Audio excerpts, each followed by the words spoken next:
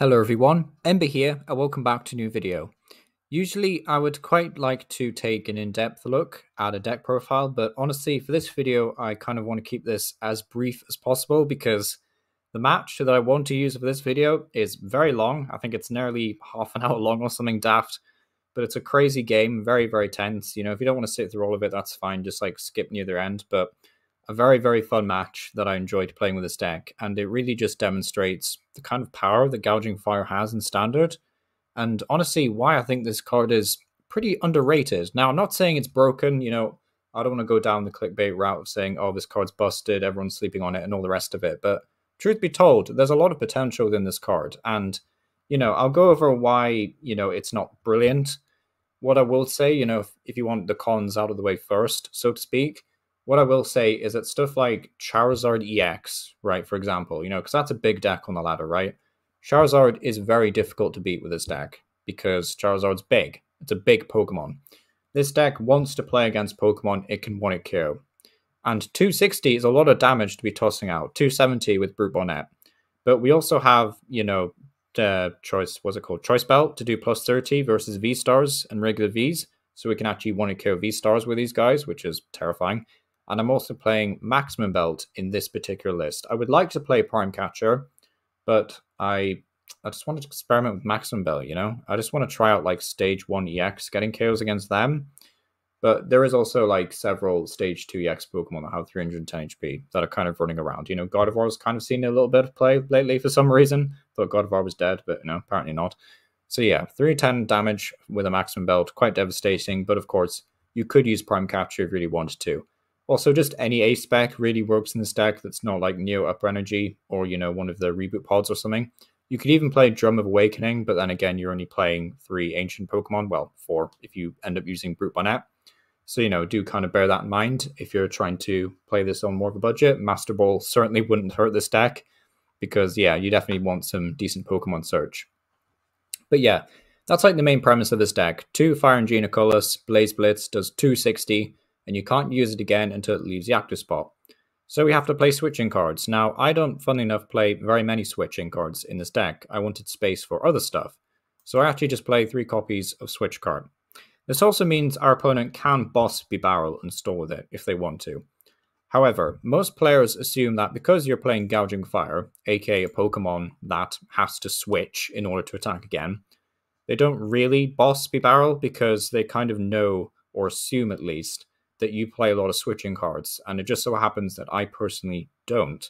There's also a reason, by the way, why you should probably play like Prime Catcher in this deck, but yeah, just something very quick to bear in mind. I'm trying to like flash through this deck, but also 1 copy of Mela. I will say this, Mela has been a godsend in some games. Like, Mela's just a really good card for some reason. I don't know why, but this card is straight up better than Sada in some situations. There are times where I've had 2 or 3 energy on nearly all of my Gouging Fires in play, and setting up another one isn't necessary, but getting a bigger hand size is. And sometimes Mela is just better for Sada in terms of draw power, so I do like Mela. You could also use Mela to power up Chi-Yu, which is a very nice single prize attacker that we're playing in the list. So yeah, quite nice. Mega Fire of Envy can be quite decent, so cool Pokemon card overall. And we also have Moltres, which the game is frozen. Is the game frozen? Yeah, it's frozen. Yep, game crashed. Alright, so I don't actually hate this hand too much. At least we can get Bibarel going next turn, but we do run the risk of not being able to find Sada, but I think that's kind of like our only concern with this hand right now. We do at least have a way of removing Zoroark next turn if we get lucky enough, so I'm fairly optimistic that this will go well. I mean, Lumineon ideally would have been a bit nicer here, but I think we just have to go for Ultra Ball Bidoof. And we do have the Choice Belt, which I guess that will make a difference actually. I'm just going to assume for the time being that they don't have any tool removal. They don't play the Lost Vacuum. Maximum Belt, sadly, not going to do anything in this matchup. So yeah, probably Maximum Belt could definitely be cut for Prime Catcher. I probably said that in the deck profile, but yeah, Maximum Belt, it's good in against certain decks, you know, but for the most part, Prime Catcher definitely feels a lot stronger, especially when, you know, the main attack, I forget its name all the time, what's it called? Blaze Blitz. you know, prevents you from actually attacking next turn if you don't play a Prime Capture or a switching card, which is quite annoying.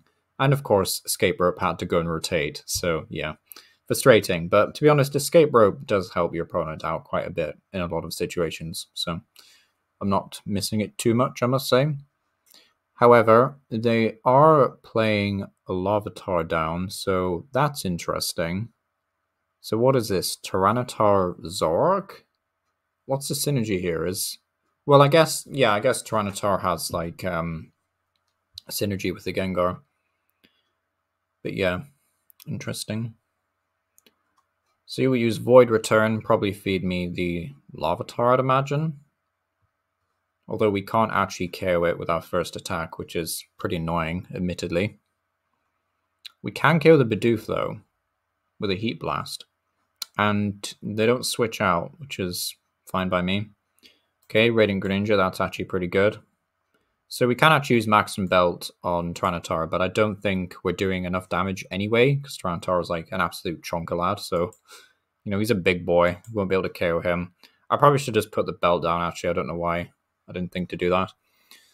Ooh, that's a bit awkward. Not sure I'm a fan of this. Nest Ball. Nest Ball, go get Gouging Fire. Right, Perfection would be Radiant Greninja into Sada. Yeah, Radiant Greninja into Sada. That would just be perfect. That's not Radiant Greninja into Sada. Okay, fair enough. Right. What am I doing then? Because I've got a nasty feeling this is going to get KO'd. Probably, yeah. I think, although we could have like a sacrificial lamb, I guess, for a Pokemon. So it's Nest Ball for Chi-Yu. This is what we're doing. We'll Nest Ball for Chi-Yu. I could get Moltres. That's tempting. Well, no, because Chi-Yu has more utility, I think, because we might not just get Basin.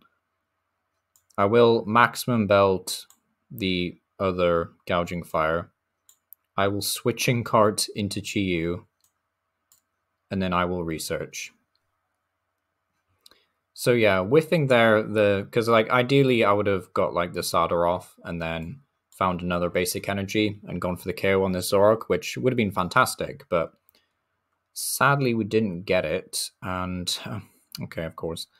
But we do get some other stuff. Can't use the capsules, sadly. Can't use Turbo Energize unless we get an energy off this.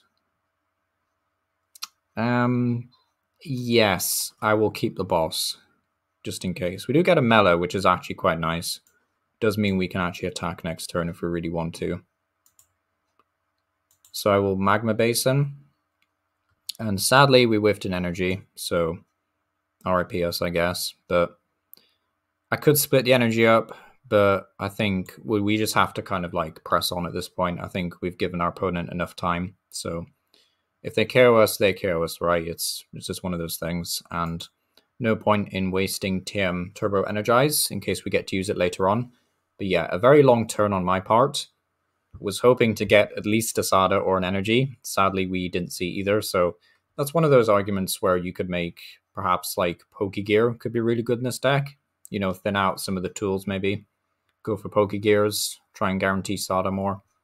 Because Lumineon is honestly just a wee bit of a liability these days. You know, it sounds so strange because like, do you all remember when like Tapu Lele was really, really good? I know Tapu Lele had a great first attack, but the thing is, Lumineon is basically the exact same card, more or less. I know it can't really attack, but Lumineon just doesn't feel great in this format for some reason. Like it's hard to put my finger on it, but you know, I guess when you have these like big tanky Pokemon, it kind of, you know, feels bad to have the rest of them, but at the very least, they aren't actually doing any damage right now.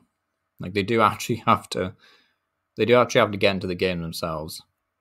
In many ways, I would much rather they KO Chi-Yu here, if I'm being honest, just so we can use Mela. But at the same time, Mela doesn't exactly help us with the next Gouging Fire. Okay, so they are playing Luminous Energy, that's cool.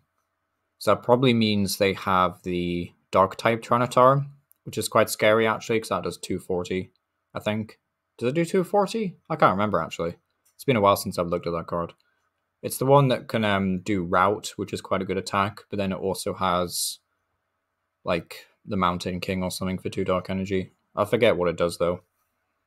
I know it has like a really annoying downside where you have to like mill the top 4 cards of your own deck or something daft. It's a weird card, man. They really stuffed stage 2s over, didn't they? But either way, Hisuian Zoroark, did any Gengars hit the discard pile? 1 did. Okay. So they can do 50 damage this turn. This is why I don't like playing Zoroark, right? It's just a wee bit slow, be a wee bit clunky. I think the Dodrio build's probably better, but this is clearly, you know, a match of the rogue decks we've got out here. I'm quite enthralled by this because, you know, recently it's been like a lot of Snorlax, Chien-Pao, stuff we've seen before. It's pretty boring. They do play a boss. That's annoying. It's very annoying, actually. So what will they hit into? Probably Bibarel, if I had to imagine. Yeah. Honestly, if this is another player that goes for the whole, yeah, I'm not going to play the game until you can kind of thing, that's going to be so annoying to deal with as well.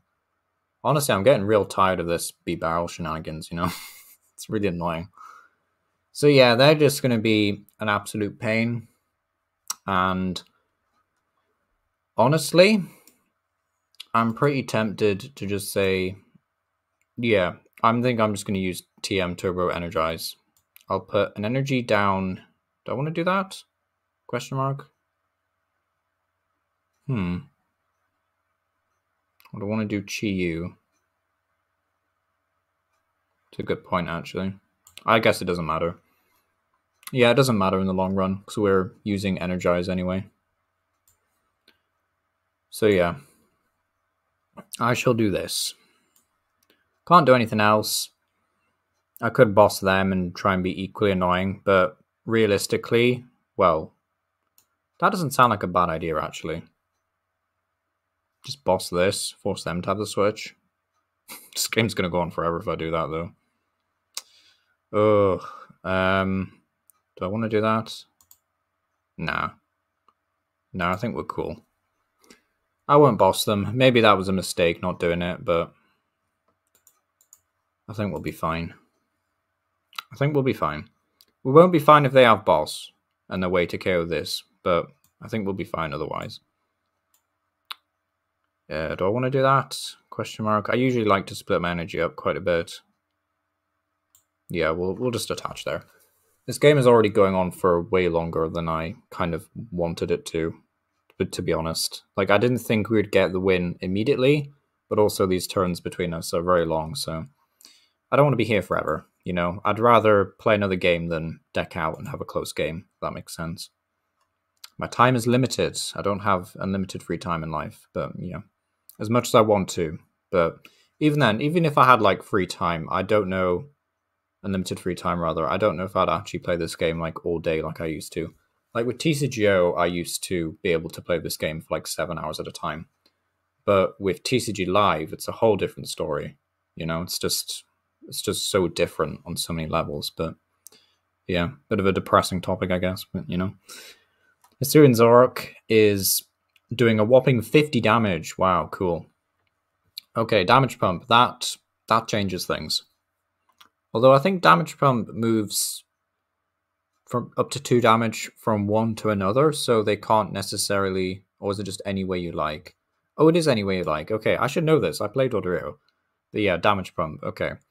So now they can do 150, which is a wee bit annoying. That was interesting. Why would you do that? Why would you do that knowing I can do 260? That's interesting. Maybe they have like another damage pump. They have another Gengar though. They didn't play boss though. They did play research, which is quite scary because they have one boss in the down in the discard pile. They probably play at least 2 to 3 copies, I'd imagine, because Hisuian Zoroark just has to try and like take KOs whenever it can. There's no rare candy Tyranitar just yet, which, you know, thank goodness. We might have to boss around Tyranitar actually. Okay, KO Bibarel. Thank you, Bibarel. You've been a great service. But I need to get rid of this Zork and, you know, play the game. So we can do that. We can Mela to this Gouging Fire, which is good. Nest Ball, do we need to do that? I don't think we do, actually. I shall Nest Ball. I guess I don't have to Nest Ball, but I can thin the hand down a little bit. And do we ever need this guy? Is the big question. I don't think we do. I mean, I think my opponent will have to like. Well, they'll just boss Lumineon. Oh, that doesn't matter anyway. I'm just going to play Gouging Fire. I'm just going to hope that I can find, you know, other Pokemon to attack with. I mean, yeah, this is a bit risky doing this, but at the same time, you know, I don't mind really. Capsule, where am I putting Capsule? I'm out of tools actually, so I can put this anywhere I want. Put it on with the Frog, I guess. Mela, please. Mela be good. Yeah, this guy. See, this is why you play Mela, by the way. It's a good card. And we don't really get anything. See, there's no Sada. Where's Sada? I played 4 copies of that character. Never mind. Can I play Basin? Oh, did I... Wait, did I already play Basin? Or did I... Oh, wait. I know what's happened. I don't have any energy. Okay. Yeah, okay, that's fair enough. Yeah, we'll just have to find an energy next turn. Which I'm sure we will, so it doesn't matter. Right, Blaze Blitz. This is why you play the Choice Belt. Get some prize cards. Yum. 2 prizes. We're down to 17 minutes on the timer and we've only taken 2 prizes. Oh, I love this game. I don't know how people grind for like hours playing this game. I really don't. They must be getting quick concedes or something from players, but I don't know. I swear like LDF or somebody has like a side hustle of just playing Charizard non-stop when, you know, they're not playing rogue decks just so they can kind of keep up. But okay, Iono, yeah, that kind of sucks. Them carrying Gouging Fire this turn would have freed up a bench space. So we could have played Lumineon for Sada, but it looks like we get Sada anyway. We do also get Moltres, which is quite cool. Yep, didn't see that coming. So we do have like more Basin in deck, so we do like win the Stadium Wars anyway.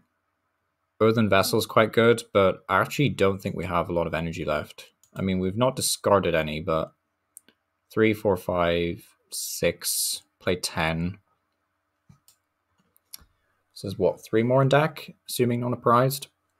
So unless I've prized all 3 energy, then this Earthen Vessel is worth it, which is cool.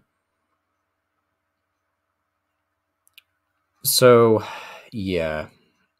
I'm guessing they want to just... You see, if I had a Prime Catcher in hand, like I know Prime Catcher is a one-off, but if I'd had Prime Catcher, in theory, I could have been able to, you know, use Gouging Fire to KO Zorak and basically win the game at that point, but we'll see. This thing scares me though. Like, I'm not sure how to deal with Tyranitar realistically. Like, this deck doesn't like playing against Pokemon it can't want to KO, basically. That's like my biggest gripe with the deck, but... Okay, that's also quite scary. Whatever that is. It's not loading in. Yeah. Oh yeah, Bibarel. I forgot. So I'm guessing they're just going to feed us a Gengar and assume we can't do anything about it, which is fair enough, because technically we can't until we've shifted Gouging Fire. And we are down a switch card, question mark? Yeah, we are down a switching card, so we only have 2 switches left. So I don't actually play a lot of switching cards in this deck, but typically, you know, your opponent just KOs your Gouging Fire anyway in retaliation, so I play a switch anyway, that's fine. Really? Really? You're coming at me with the Bibarel? The Crashing Bullet? It's interesting.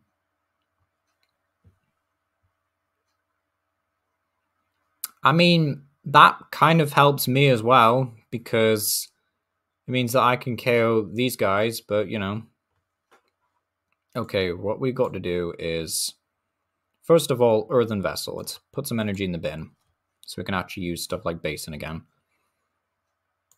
Okay, so take the last 2 energy out, that's fine. So we've got Arven, Switch. So we've got Arven and 2 cards, basically. That's fine. So what we can do is, this is tricky because if I play Greninja, I can't play the manual, actually. If I do that play, if I want a Kindler. And I don't need to Sada. Oh, that's tricky. Actually, I don't need to Sada this turn. I can wait. I'm patient. I can wait. Discard energy. Yeah, I mean, that is what it is kind of thing. Boss. Lumineon might be pretty big, but I think we just lose anyway if we put Lumineon in play, so I'm alright with doing this. So unfortunately, we can't really shift it. That's like my only concern now. But at the same time, we have stuffs in play. We could switch and take a KO.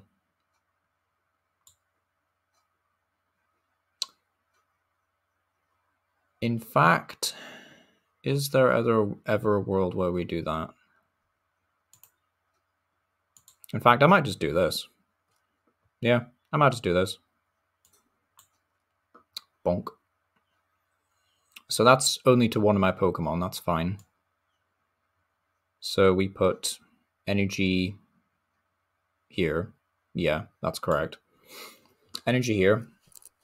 And then all we need to do now is Flarebringer. And there should be at least 3 energy in the discard piles. There's 4. That's cool. So we do this. Yay. Okay. No problems. And if he decides to use this thing again, well, we just retreat. And we hope he doesn't have a boss or anything like that. But we're still not in a terrible position. We have 2 Gouging Fires set up. We have 1 in the future coming up. He does evolve into our Tyranitar, which is a bit scary. And that does mean he can use Lightning Rampage, which, again, is quite scary. He has 330 HP left. This thing is tossing out 310, I want to say. Yeah, 310. So we don't actually get there, which is annoying. So it's boss. It's boss time. I do think we're down a boss, though, are we? No, there's one in the left index somewhere. So is that the game plan? Boss, boss. Does that work? Yeah, that works. Because I think if we have to 2-hit KO this, we just lose. Because this 1-hit KOs us anyway. So yeah. So I guess this is what they were setting up in the long run, was Tyranitar just like being this massive Pokemon that we can't really deal with. Which, truth be told, we can't really deal with it. You know, like, I could, in theory, try and get Brute Bonnet back, but I don't actually think I have any whatchamacallits. So, yeah. But this is fine, you know. This is fine, he says. His house burning. Okay, that's nice. Get a basin. I mean, I really don't think we need this guy, but I'll just put it in play in case we do. I will use Sada, he says, nearly forgetting what his original plan was. I will boss. We will take out the one with energy. And yeah, it's kind of just a case of, can we find a boss next turn sort of thing, I guess. Or like, not really, but, well, yeah. Yeah? It's a question mark? Yeah. No, it depends really, but yeah, we'll see. We'll base in this. So unfortunately, I did discard a Bibarel earlier with the whatchamacallit, so we might not be able to find a boss, of course. You know, that's going to be the question of the day, but we'll see. We'll have to see if we can find boss or Bibarel, or either one of them. Okay, that doesn't help me in the slightest. What would help me is... Wait, no, I discarded Lumineon, didn't I?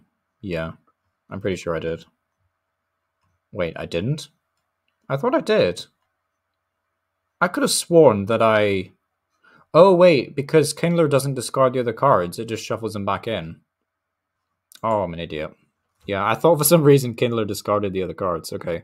Yeah, to be fair, that would be a terrible card if it did, but... Yeah, so there is a Lumineon in deck as well. So if we can get Ultra Ball, we can also try and find boss. But yeah, we kind of just like... Yeah, we actually lose without boss as well. Also, if he completely heals Zorok, we also just lose, which is a bit sad, but... Yeah, he has to completely heal Zorok this turn. I guess I didn't think of that. That was a bit short-sighted of me.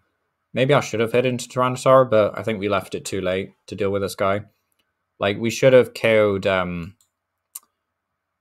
we should have focused on KOing Pupitar with Moltres. That should have been our plan.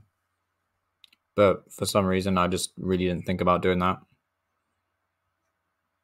So, yeah, it kind of comes down to if he can heal his Zorok this turn, then we've lost. Or, you know, we do actually have to find at least Bibarel next turn, if not more. So, yeah, this went south for us. But, you know, it's still been a fun game. I've still enjoyed it quite a bit. It's entertaining to see these decks play out. And gives me hope for Zorok, maybe, and Tyranitar, but, you know. I shall have to revisit this guy at some point, but yeah. You can probably tell by my voice that I've lost faith in beating this deck, but we'll see. Energy Retrieval, okay. It's still winnable, you know? It's still possible. We just gotta believe in the heart of the cards. But yeah, there is a Bibarel, I think, and there is a Lumineon still in deck, so it's not impossible, right? How many Ultra Ball are we down?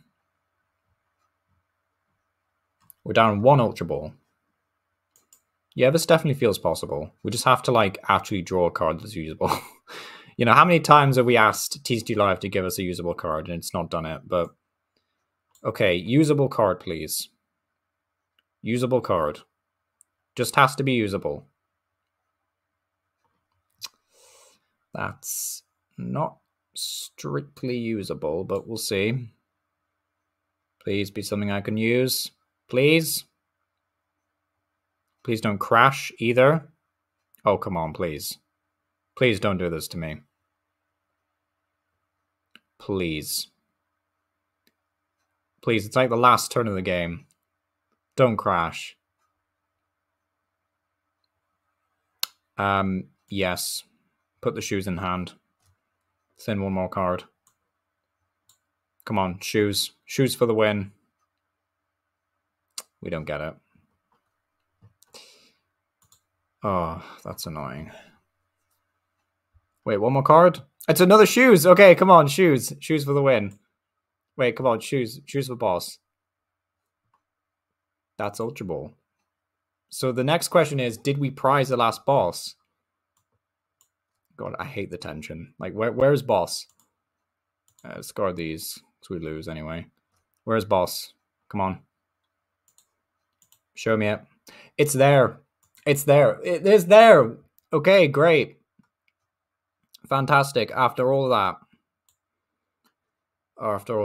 I'm probably going to missequence something horrible, but yes, I would like to Luminous Sign. Thank you. Wow. Well, hopefully the connection doesn't cut out at the last minute, but yes, okay, Gape Bog, take 2 damage counters. So yeah, their own Pupitar was their undoing because they damaged the Zorok, but yeah. It's crazy. Crazy game. Very close. Retreat cost. Go up to Gouging Fire. And 260. Thank goodness. Alright. Heart of the cards, people. Heart of the cards. Trekking Shoes into Trekking Shoes. Into Discard Research. Into Trekking Shoes. Into Ultra Ball. To get Lumineon for boss. That's ridiculous. We did prize an energy as well. Crikey. And we did prize a Sada. Oh, crikey. Thank you for watching. It's been Mela PAR.